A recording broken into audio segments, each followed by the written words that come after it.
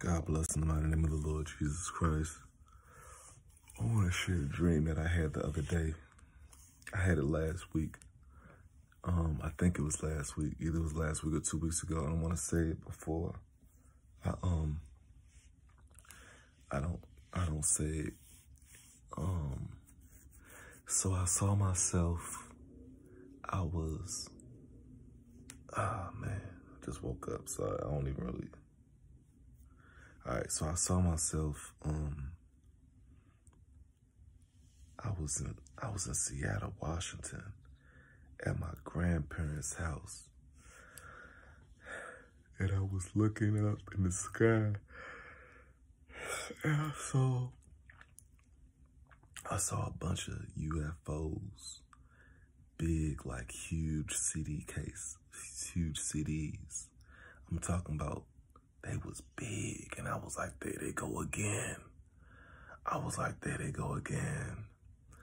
And then after that, and they was like lowering, they was like lowering themselves, like, almost as if it's like they saying, like, I see you down there, whatever.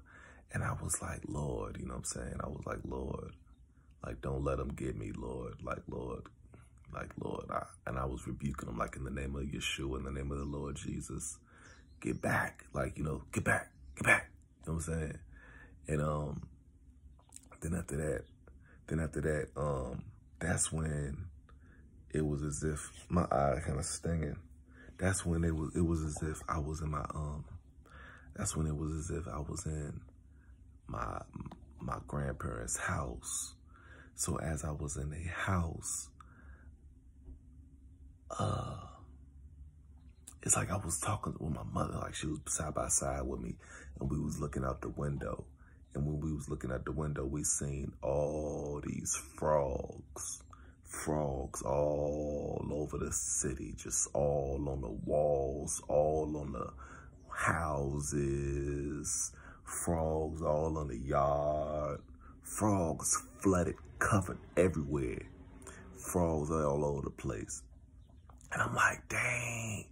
So I was like, dang, what we gonna do? Like, dang, look. And then I was like, wait, but they only over there. They ain't even bothering us. You know what I'm saying? So I started looking down closer, and I looked down all like in the bottom of like the house where the house was at. And I ain't see no frogs, but I seen frogs like all over everywhere else, but I ain't see them touching that spot on the house. And it was like, and it's all like, it was almost like light that was like on the bottom of the house. And it was like the light that was on the bottom of the house was like God showing, like, look, I'm here for y'all. Like, y'all ain't them. Like, that's them. You know what I'm saying? This is y'all. And I wanna say this because people don't know how to really prophesy. Just because you got dreams and visions from God, that don't mean you're a prophet.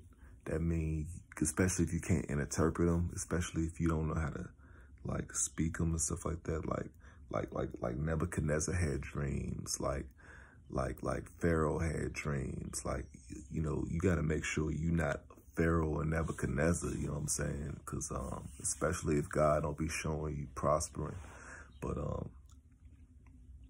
in Him.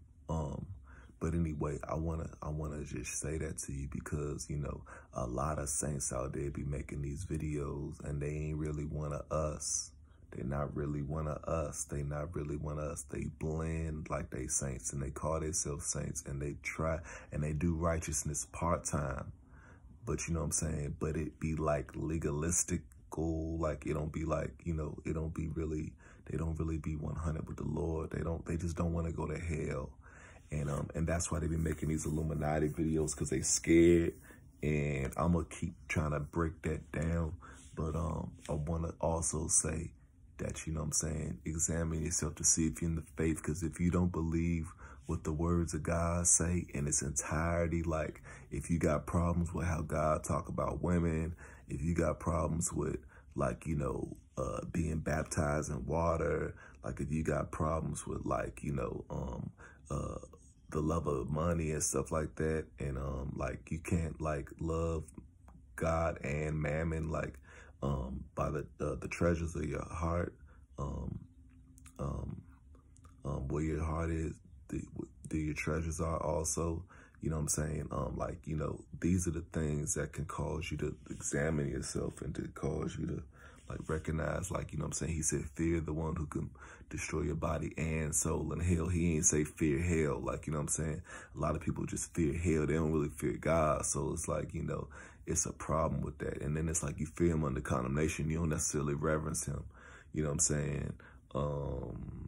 But anyway, I do want to add that these people out here, they be making videos talking about, like, you know, the blackness on the earth, 3 days of darkness. They don't talk about how the Israelites, you know what I'm saying, during the 3 days of darkness had light. Like how I'm sharing with you about the frogs, and we ain't had no frogs. The bottom of the ground that was near our house had light on it. The bottom of the whole ground had light on it. You understand what I'm saying? That's when you hearing the saint talk. You understand? You got to just recognize the difference. I ain't trying to say that who ain't who is, but you shall know them by their fruit. You can't guess. You shall know, because after a while you got to start to examine and be like, you know what, something ain't right, because nah, that ain't how it work. That ain't faith.